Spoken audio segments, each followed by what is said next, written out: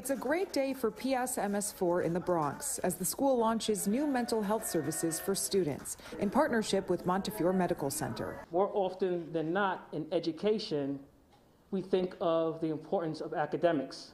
However, while that is true, it is difficult to experience academic success when facing issues of mental and physical health. This is now the 33rd school where the Montefiore School Health Program has been implemented.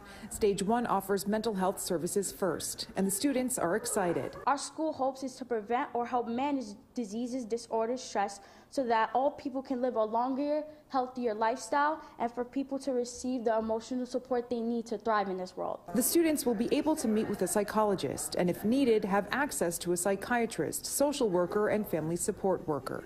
Critical services that could normalize getting help during a time when many young people are going through hardship and isolation because of the pandemic. They may not even realize they need help, but here, if we're able to be part of their school culture, mental health starts to become part of what is normal for every day. Providing this important component today here at PSMS4's campus, you are investing in our children's future. And now more than 400 students at this school will have mental health support to lean on, while medical, dental, and vision services will soon follow.